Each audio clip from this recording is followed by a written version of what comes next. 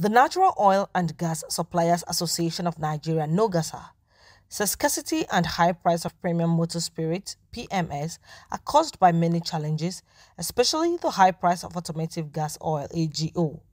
The association said the AGO, commonly called diesel, was the major cause of unavailability of PMS because diesel was being purchased by transporters of PMS at a high cost to fuel their trucks without profit. Mr. Bennett Corey, the national president of the association, made this known in Abuja while addressing newsmen. Corey said the marketers were not happy selling above 200 naira per litre because of the high cost of getting fuel to the station, but had no choice because it was the only way they could assist Nigerians to ensure product availability. The major cause is that diesel. Yes. Diesel is the cause of that scarcity, high price of PMS because you use AGO to carry the PMS and all the products. The ship, the vessel that brings those products to carry diesel too. You use diesel too to operate that depot. You use diesel too to operate the filling stations. The same thing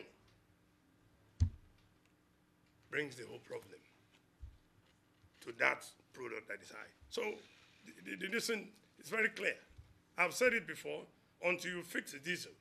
If you bring diesel down to 170 the way it used to be before who will sell PMS for you at 100 naira? Somebody will sell for you at 100 naira, will sell the petrol for you 90 naira because the diesel is cheap. That's what you use in piloting it.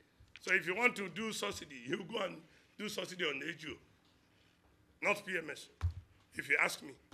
On the persistent scarcity and queues experienced in Abuja and environs, Corey said it was caused by bad roads, which was another serious challenge that hampered trucks from distributing products. Road is the major problem. From Port Harcourt to Abuja. Let me use Abuja where we are today. You cannot run 1 kilometer without meeting big pothole. Have you seen that and asked how much marketers are losing?